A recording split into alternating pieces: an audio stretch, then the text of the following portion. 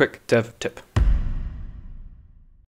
Did you know there's a really easy way to make sure that assets are flush with the surface? We can do this using a single keyboard shortcut, which is the end key. So if I push the end key on my keyboard, boom, the asset goes completely flush. So I can do that with all these guys as well very quickly. End, end, end.